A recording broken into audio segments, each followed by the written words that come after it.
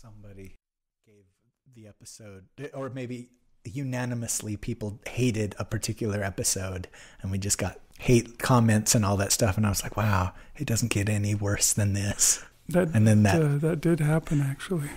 We did do an episode where we got unanimous hate comments, and the next week the show almost did end.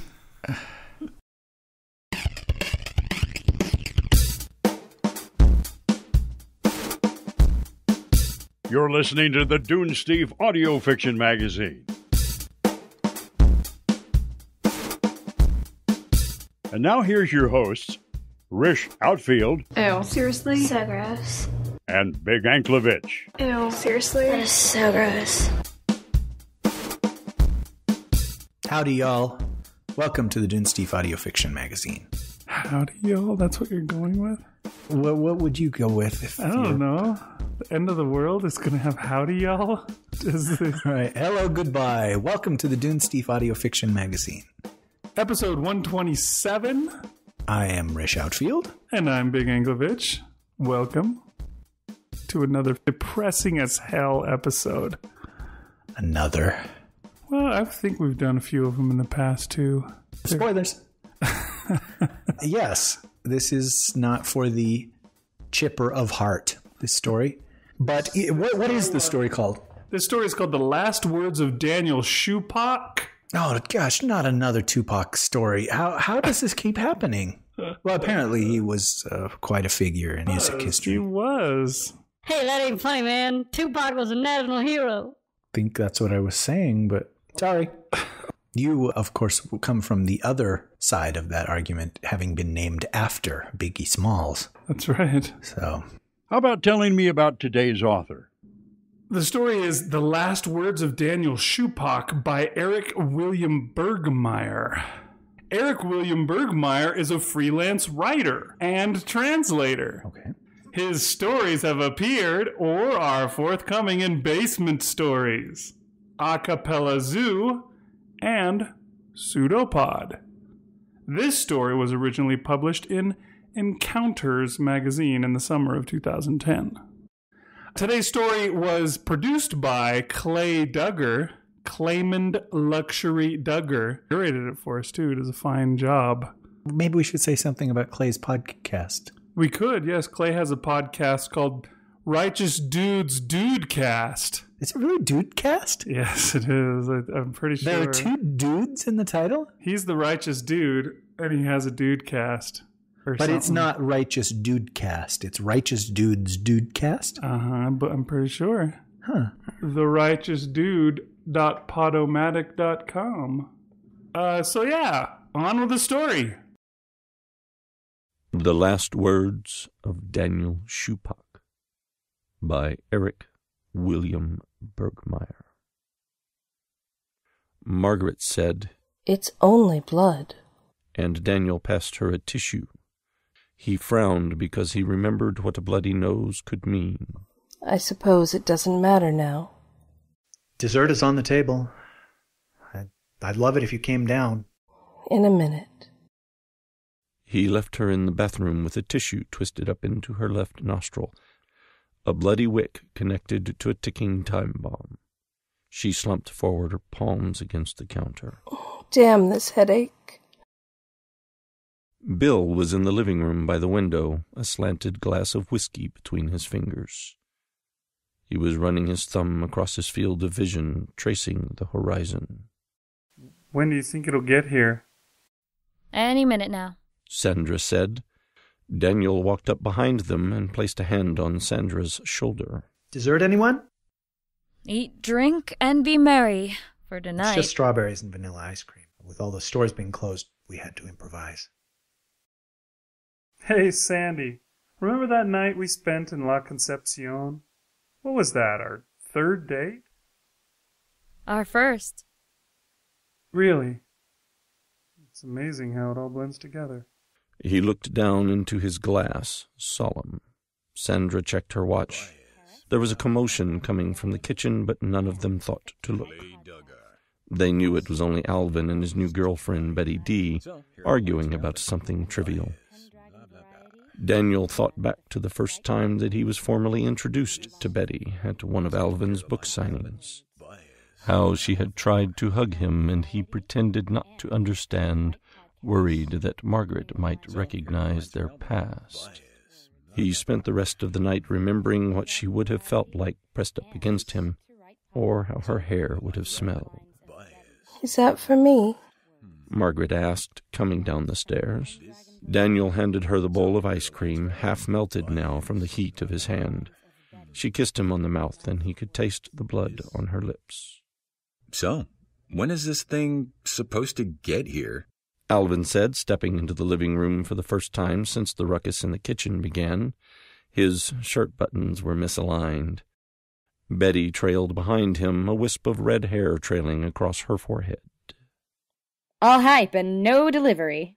Just like one of Alvin's books, Sandra said, and for the first time that evening, everyone laughed. It's been 11.5 hours. It was supposed to take 12 to reach South Windham Falls, and that's further from the initial blast point than we are. Daniel thought back to that morning when he'd first heard about the accident. An explosion at a research facility in southern Pyongyang had sent out a low-velocity shockwave capable of disassembling all matter on the surface of the earth. He was amazed at how quickly he'd come to terms with the idea of being obliterated. It was almost a relief. So, this is it? Betty said, smiling. Bill squirmed at the window, searching for the right phrase. Sandy, I want you to know that I've always... Oh, cut that shit out. His anger surprised him. You should have said all that before you got here.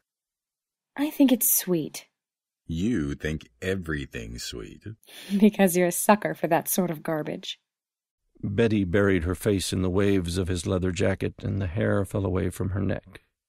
Daniel followed the curve of it down into the fabric of her shirt. What are you thinking about, Daniel? What?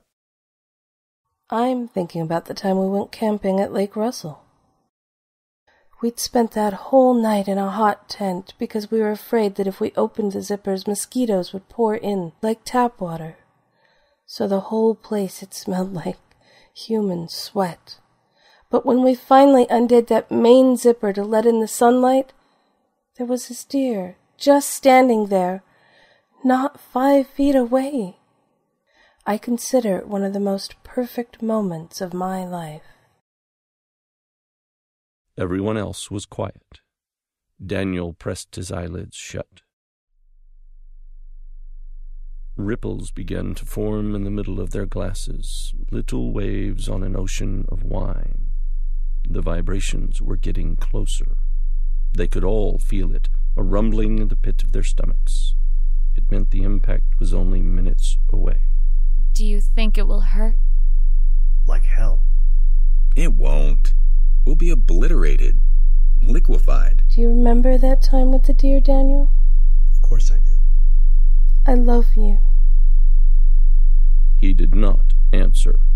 For the first time in his life, he did not answer. What he would have told her, if he had had the nerve, was that he was thinking about the night she had told him that she was sick, that all of those nosebleeds had been for a reason. He remembered it because it was the night he was planning on leaving her. His bags were already in the closet, packed. But then she had said to him, I'm sick, Daniel. And he knew he could not go. Not if he wanted a clear conscience. Certainly not if he wanted to start his life anew. I think we have one more bottle of wine in the basement. Making his way quickly down the rickety wooden steps, Daniel became aware of how completely the voices from upstairs were swallowed up by the background vibrations. How easy it would be, if he decided that he preferred it, to die down here, alone. It might be easier if you turn on the light. Daniel saw her familiar outline defined by the glow of the stairwell. She flicked the switch. He allowed his eyes a moment to adjust, and then said, I was trying to feel the vibrations through the floor. He crouched down and set his palms on the foundation. Betty's bare feet slapped against the stone. She squatted down beside Daniel and put her hand on top of his. Her hair brushed past the tip of his nose. It tickled him, and he could feel the hot tears collecting in the corners of his eyes. Your wife is beautiful. A beautiful person. Daniel raised an eyebrow. Beautiful, sure, but dull. The kind of person you realize you do not want to be around when you know you are about to die. Betty smiled. I've always thought of her as a character in some classic Victorian novel. Compassionate, steadfast, conflicted, a lady of virtue. Have you ever read A Mill on the Floss? It's one of Alvin's favorites. Why should I care what that asshole reads? Betty laughed, assuming it was a joke. You know, I would never have met him if not for you. What? Alvin. If you hadn't gushed so proudly about him back then, I might never have taken his class. I might never have fallen in love. He leaned back against an exposed stud and bit his lower lip. I suppose I should thank you. When they emerged from the basement, the last bottle of wine gripped between Daniel's quaking fingers, they found Sandra and Bill stuck together like a pair of candy apples, red, round, and top-heavy, not wanting to be caught off guard. Daniel noticed that the horizon was glowing. He imagined the atoms of the atmosphere being pulled apart and then put back together out of order, the way something like that might play with the light. Here. Bill handed him a filthy plastic cup. I think I'll skip the glass this time. He watched Betty as she walked over to Alvin and slipped her hands into his pockets. Alvin smiled. Where'd you get You've had enough, I suspect. Margaret's eyes were on Daniel's wine. Daniel looked at her, the crusted blood around the lip of her nostril. He lifted the bottle up to the light and decided that he could swallow the rest in a single, determined gulp. To hell with her notions of civility in the face of death. His first swig only polished off about half of what he had expected. It made him hate her even more. Margaret reached for his arms. Daniel, stop. He opened his throat proudly for the second time, letting the rest of the sour liquid cascade toward his stomach. Only this time it washed back and stung his sinuses. You're an idiot. The room shook a little more violently now than before, causing a vase to topple from the coffee table and smash across the floor. Little shards of glass decorated the space between everyone's feet. Daniel moved toward the closet to fetch the broom, a force of habit even as his house was falling apart around him. Margaret caught him by the wrist and forced him to look at her. Her eyes were wide, aglow with nervous energy. What was she thinking, he wondered. Was she aware of the stiffness in his features, the hard edge of his upper lip, and the furrow in his brow, a look of cold indifference? Or was she oblivious to all of that, choosing instead to picture them as contented lovers on the cusp of an eternity together, entombed in a pure, sickly sweet sort of happiness? He felt Bill's fat back against his own. They had all come together now in the center of the room, and Daniel felt claustrophobic, surrounded by a throbbing, sweating, panicked mass. He wanted to push everyone away from him into the far corners of the house, to clear a little space in which to die. But more than that, more than distance and silence and love, he wanted to take his wife by the shoulders, set her face about an inch from his, and scream out, "I would have left you if you hadn't gotten sick. Or if I'd known that it was all going to come down to this, just dying in our living room within a year." Tell me you love me, Daniel. Yeah. What does that mean? He could smell Betty D. He watched her as she wrapped herself around Alvin, that swine, that supposed love of her life. He saw them kiss, hard, and his belly knotted. Daniel. The rumbling was like thunder now, only seconds away from impact. The windows rattled loudly. If he had left Margaret, they could have been together, he and Betty. he would not have to sit here in the last moments of his life watching her nuzzle another man. A hack writer who had not written a decent thing in over a decade. His friend, his best friend. A man he had come to hate. Daniel. He turned to her, their faces both twitching with emotion. How do you fit everything you have ever wanted to say to a person into a single second, he wondered. How do you concentrate all that you are into a drop, a sentence, a syllable? The windows gave in. Daniel cleared his throat as if to speak, but never said a word. And now, a word about today's story. I was driving with my wife through a fairly remote area of our home province when all of the stations on our car's radio suddenly went dead. Nothing but static all across the dial. It was an uneasy, disconnected sensation, and naturally, it got us talking about the apocalypse. Most people, when they're asked what they would do if they knew they were going to die, invent elaborate scenarios, experiences they've dreamed about for years but have never had the courage or time to do. I've always assumed that the opposite is true. That when pressed by the inevitability of death, people will bury themselves in domesticity and routine, the things they find the most familiar and most comfortable. It's my guess that even when the world is crumbling around us, we will still clean our houses and cook our dinners and go to bed at a reasonable hour. We will still feel jealousy and anger and love. We will still do petty and hurtful things because that's who we are, no matter what the circumstance. This story is my attempt at capturing that feeling, the quiet, desperate longing for habit in our final moments, with a little regret thrown in for good measure.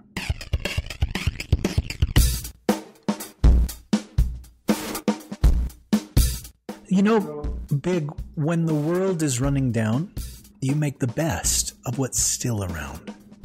Hanging on in quiet desperation is the English way.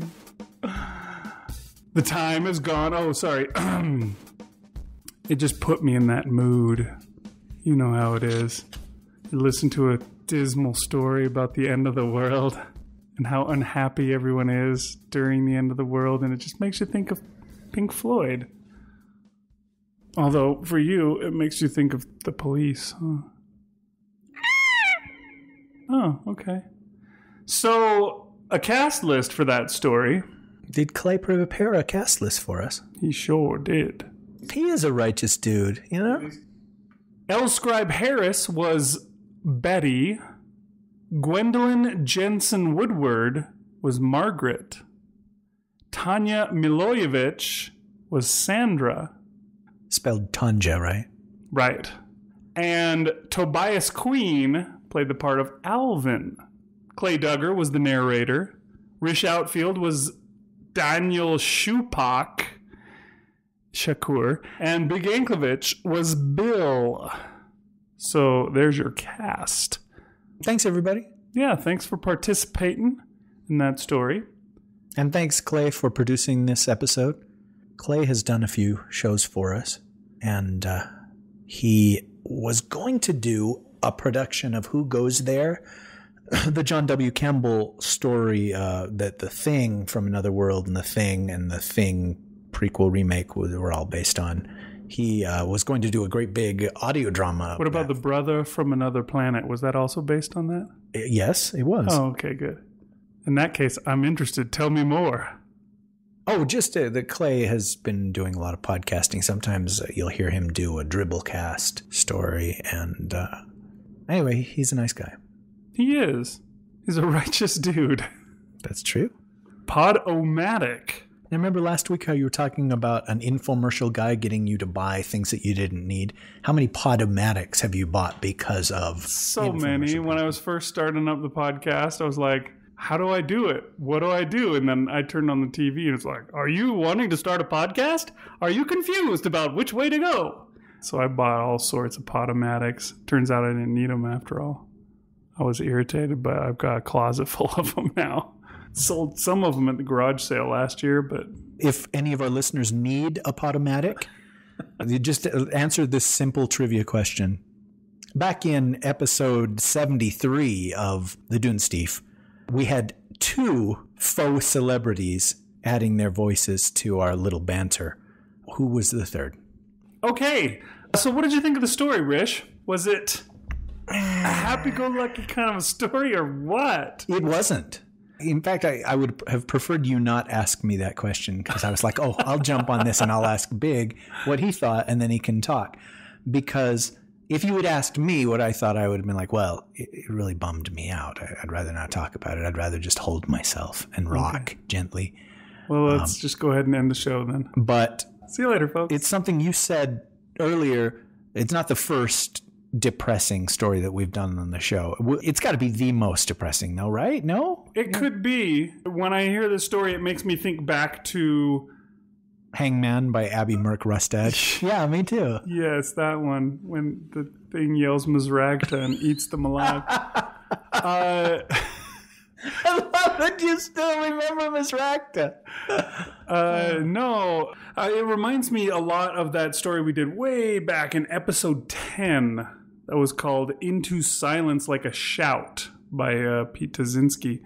That's the There Are No Dwarf Women story. Yeah, it's the story where like the great conquering king, like basically King Aragorn, has saved the world, and then the moon is just going to crash into the world and nothing can stop it. And he talks to all his wizards and they're like, no, nothing can stop it.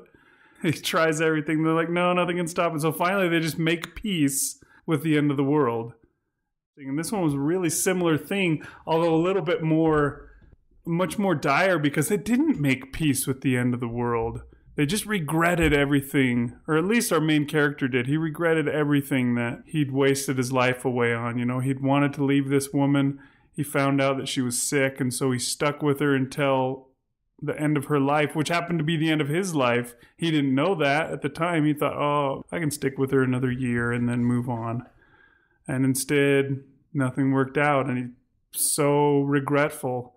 And plus the chick that he wanted to be with was with his best friend. Yeah, but he didn't realize he didn't know if he even wanted that guy as his friend.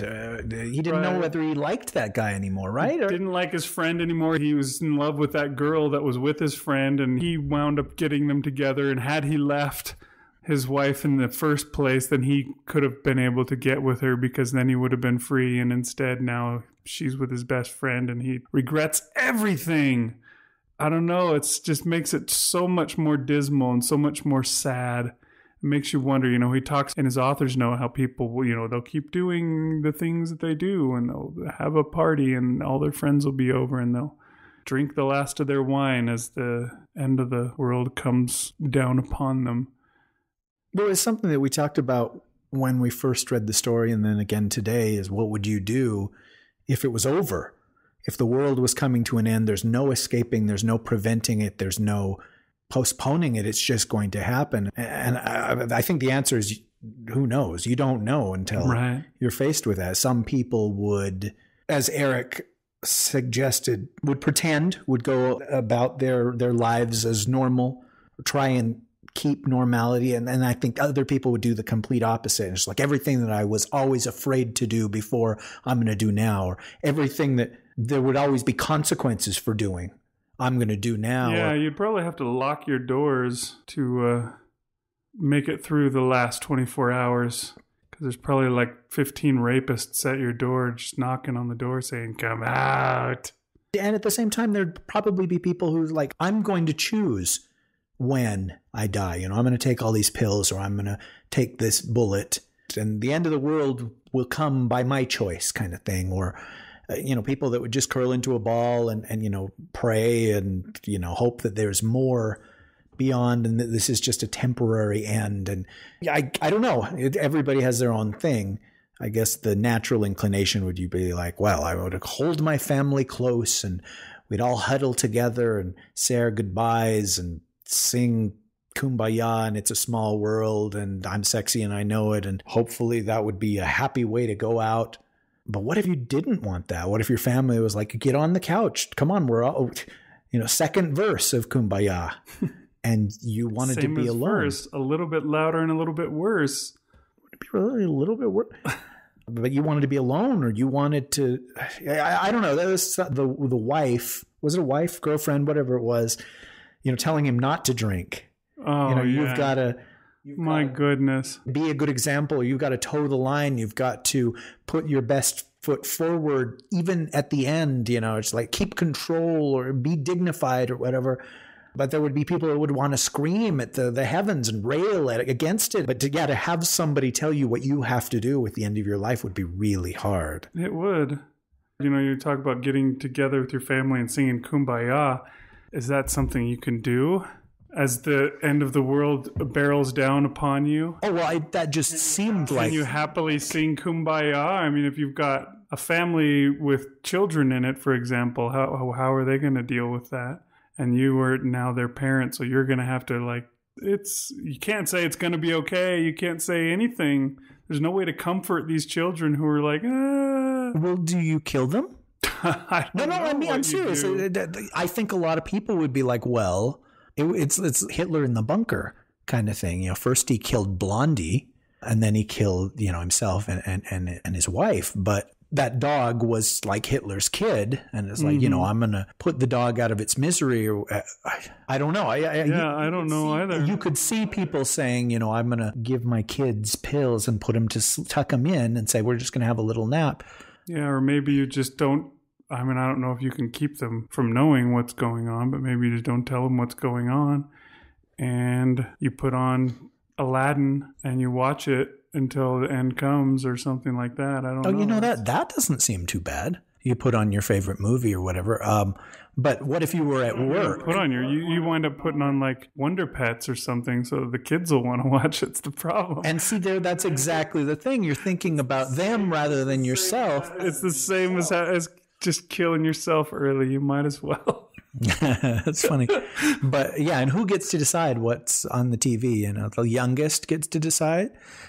But you're at work when you find out that this thing's going to happen. Would you even be able to make it home? Yeah, I don't know. Because the traffic would just be, I think it would just be stopped. Right. And even if it wasn't, what's to stop somebody from saying, I'm going to drive my car off of a bridge or something, and that stops traffic too. Or right. I'm going to take my rifle with me, and we're just going to pick off other drivers. Or all the people who are just driving in the traffic trying to get home, and then this traffic stops and they're just like, oh, screw it. And they get out of their car and they just leave it right there and start walking or something. That's sure not going to help traffic.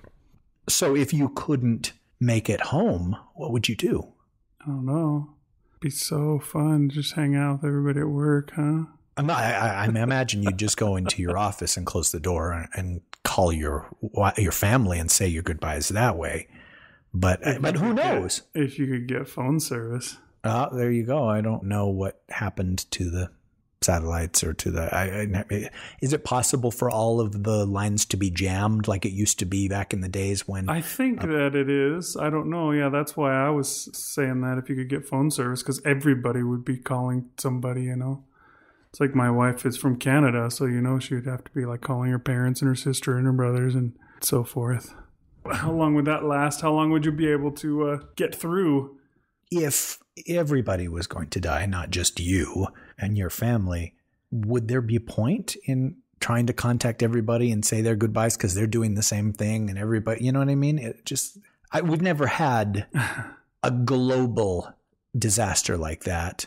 I mean, obviously, maybe the dinosaurs did, but when it's that widespread, do you need people manning the cell phone towers and all that stuff to get the lines going? I mean, would the power not go out? Well, I don't know that the power would go out or stay on, because I think a lot of that stuff is fairly self-sufficient. I mean, they don't have like 15 people down there, turning cranks and making sure it keeps going. It's machines that just go, and for 24 hours, they're just going to keep going. If you have a zombie apocalypse and like people don't man the power plants for months and years, then yeah, they're going to break down and everything's going to stop working. But I would think in 24 hours it wouldn't be that great, unless was an actual disaster where things are blowing up.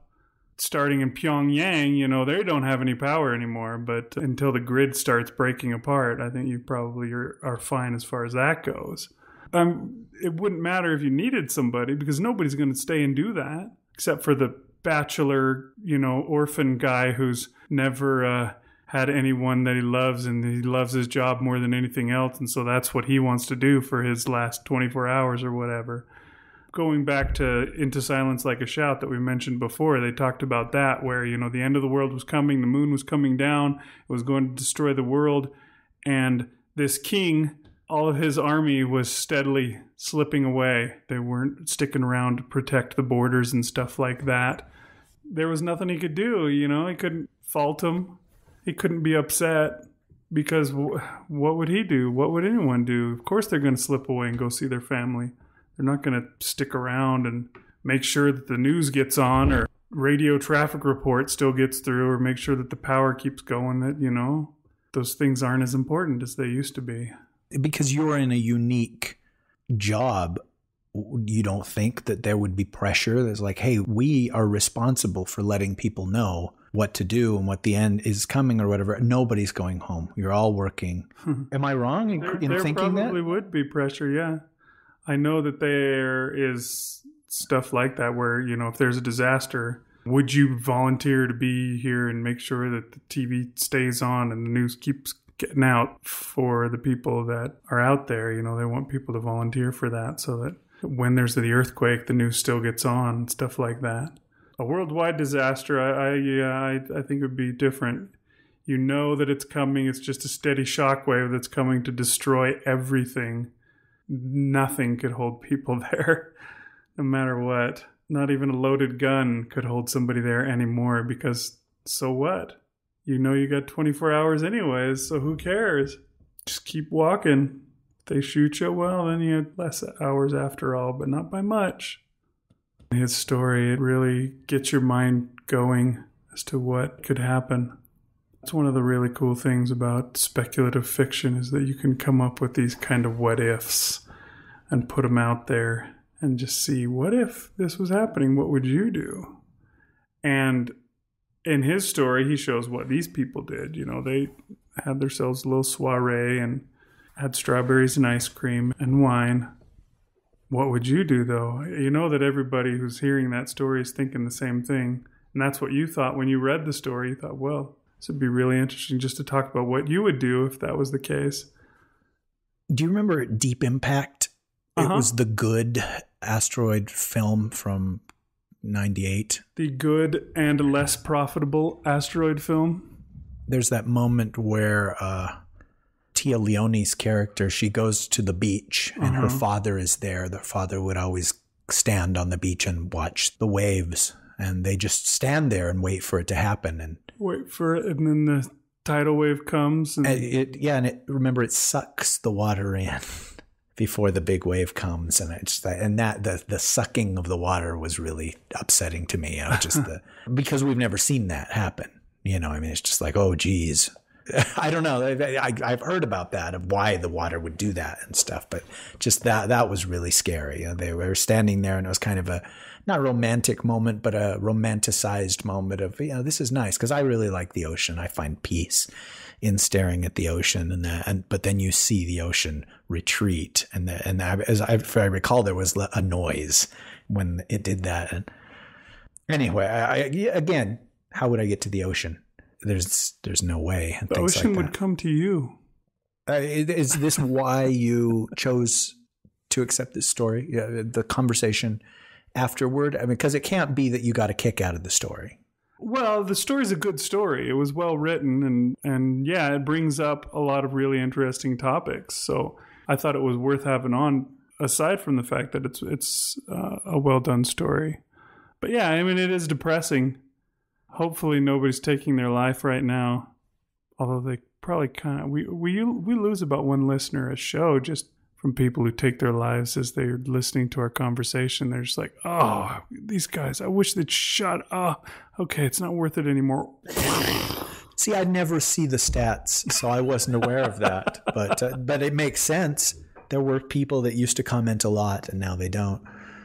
Yeah, just the idea that you have to maintain your dignity and your composure when everything is coming down like that, that you have to pretend with your kids that it's going to be all right. That's kind of horrible. At the end of Dark Knight, remember, Two-Face tells Commissioner Gordon to tell his son that it's going to be all right when he knows that it's not. That's got to be really hard. And I don't know. I don't have kids, so I don't see the nobility in that because it's futile. It's just like, we're going to pretend that everything is all right, and we're going to watch the friggin' Wonder Pets for the next half hour because we're not going to make it to the end credits. I don't think I could do that. Well, yeah, the Wonder Pets is really bad. Maybe if it was like a Phineas and Ferb episode, I could do it.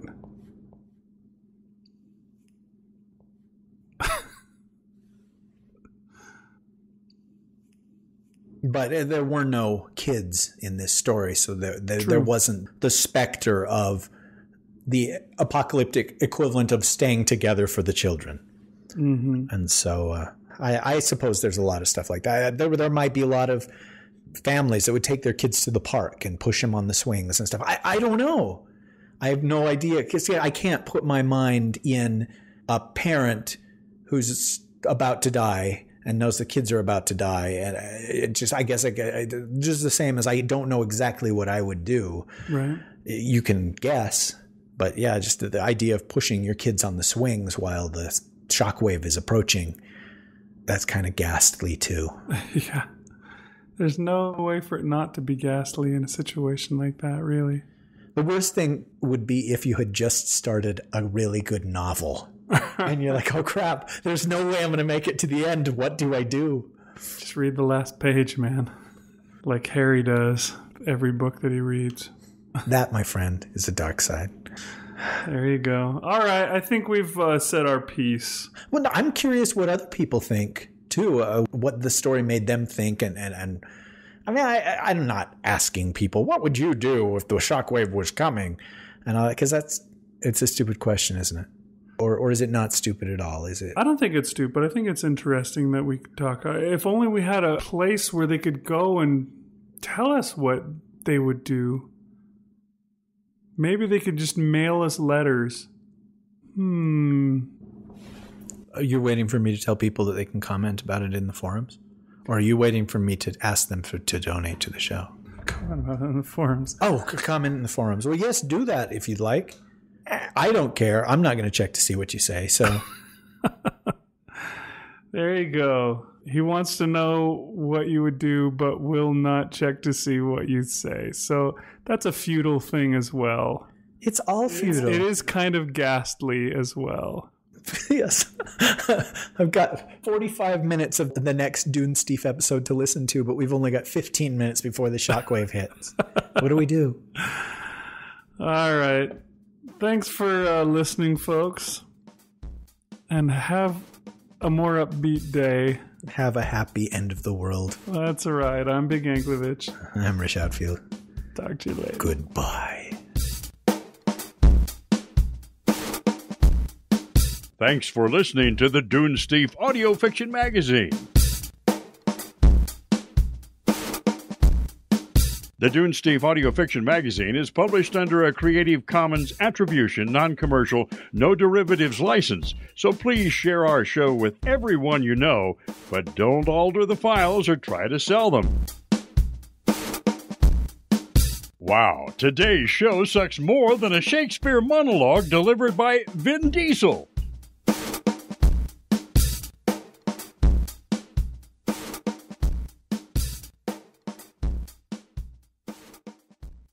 Take two. Okay, so what number is this? 127. 127? Are you sure it's not 167? Yes. Oh, okay. Very, very sure. Sorry, I don't know. Why do you laugh? What do you think we are, the Drabblecast or something? And we are recording. Hello, Clay. You are tearing me apart, Clay Doug.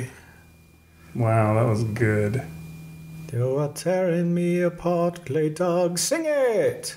Uh-huh. this? Blah, blah, blah. Did he give any direction on how he wanted it done? He said he wanted it done masterfully. That's all. That is all. Go. I suppose it doesn't matter now. When do you think you'll get here? Any minute now. Daniel walked up behind them and placed a sentence. You are super depressed because your life you didn't do the things that you wanted to in your life. Wow, this is going to require some real acting. Betty trailed behind, capable of disassembling all matter on the surfing the earth. Dun dun dun dun dun dun dun. Skeet surfing. And then there's the girl you wish you were with. Just to make sure she isn't freaking out. Long sentence here. An explosion at a research facility in southern Pyongyang.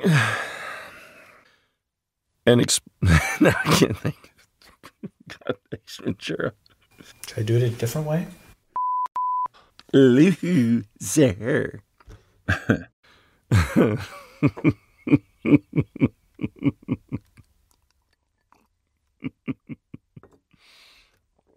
Oh. Damn you, Pyongyang. So when's this thing supposed to get here, huh? All hype and no delivery. Oh wait, Betty says that.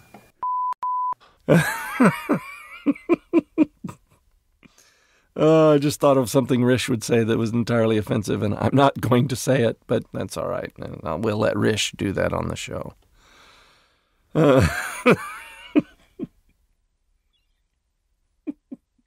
Nobody sent me any bloopers. I have to create my own.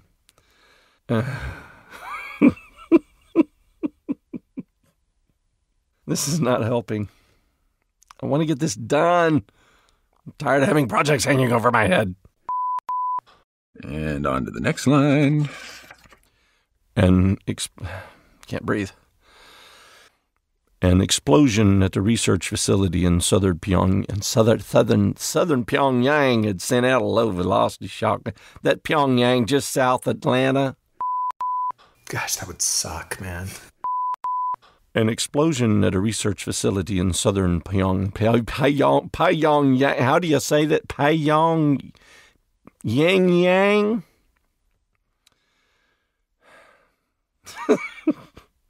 R-O-8-O-T, you can just edit that out, right?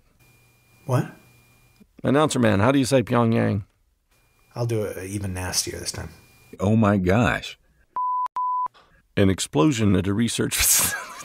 Shit.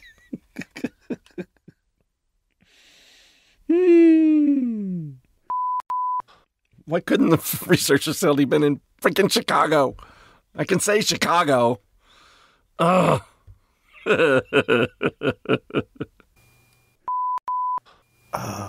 guess Clay gets to decide who says what, but... Not quite. It says everyone else was quite. Everyone else was quite quiet. Feels like a girl question. Just don't let Abby Hilton hear me say that. Ripples began to form in the middle of their glass. Shit. Can't do things like that. Do you think it will hurt? It might be easier if you turn on the light. Dead babies, dead babies, dead babies, dead babies. Okay, because I'm just the one that's nasty. Yeah, you're the... That didn't work. Now I'm laughing more. Shit.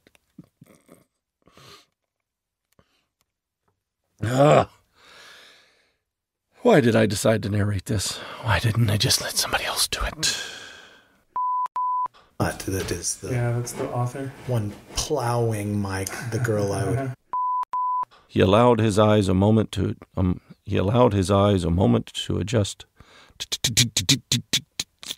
To adjust, and then said, "Tell me you love me, Daniel." He allowed his moments and I to adjust. Good. I hate it when the moments aren't adjusted. He allowed his eyes a moment to adjust, and then said, I was trying to feel the vibrations through the floor. Ooh. Stone. She squatted. She squatted. Your loving family awakened once again. He crouched and she squatted. Oh, never mind, I'm not going to go there. Betty. My Betty didn't do it. And he could feel the hot tears clicking, hot tears clicking. Da-da-da-da-da-da.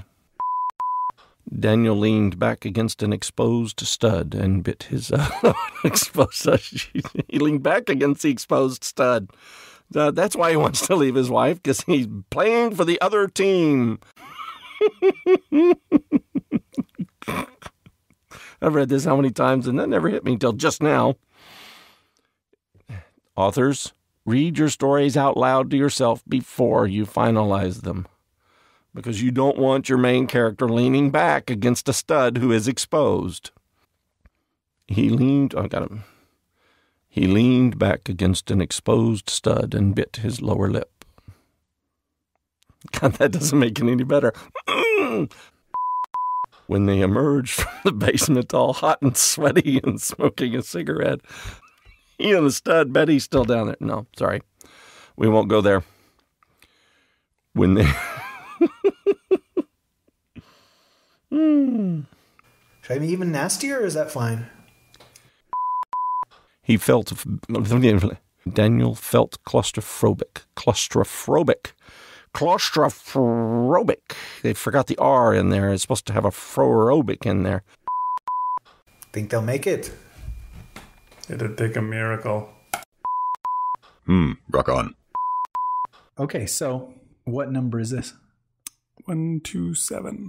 127? Are you sure it's not 167? Yes. Oh, okay. Very, very sure. Sorry, I don't know. Why do you laugh? What do you think we are, the Drabblecast or something? Did you see Jason Sanford's tweet? I didn't. He put out a tweet, the one about Hugos? Yeah, where he said he was going to nominate us for the Hugo, and I thought, wow. For best fanzine is what I think what he said, it's right? Fan cast, I think. Cast. It's a new category that they've never had before. This year's the first year where they're doing a Hugo for the best science fiction podcast. Oh, that's so cool. Wouldn't that be cool? And I assume they invented that category so that Starship Sofa can not steal nominations from actual magazines. Gosh, there can't be. I mean, I don't know. Well, Escape Pod probably is going to get a nomination. I was going to say, I don't know who's going to nominate what, but I wonder if just one vote from Jason Sanford is enough to get us on the ballot. How many votes are there? Because there's lots of those categories. We know Resnick votes. There you go. And this year he's like the guest of honor at the Worldcon. That would be really neat. I don't but I can't us get to my ever get hopes one, up, but it would be cool to be on the ballot. That would be neat. We could say we were Hugo nominated. Yeah, it would. That would be, again, an honor to be nominated. Yeah, that's what I wrote, because Jason Sanford, when he said it, he says, my nominations for this award are Dunesteef and Starship Sofa. And I wrote him back and said, wow, thanks. As they say, Jason, it's an honor to be nominated. That's cool. I sent him an email today about if people like it, I'll write more, and just let him know that one person has commented that he wants more, and you can add the two of our votes to that. Okay, so 167, 127. 167. I don't know what. Well, what do you think we are? Escape Pod? We're never going to make it to 167. It'd be. Oh, we won't. But beyond next year before we ever get to 167. It would be at least 2014. I'm willing to say. On our docket, it only goes as far as 139. It's got a Tanja pronouncement. Yeah, but I can't say it. Milojevic. Jeez Louise. There might be children listening. His stories have appeared or are forthcoming in Basement Stories. Tell me what you know about Basement Stories. Basement Stories is something I don't know anything about. Oh.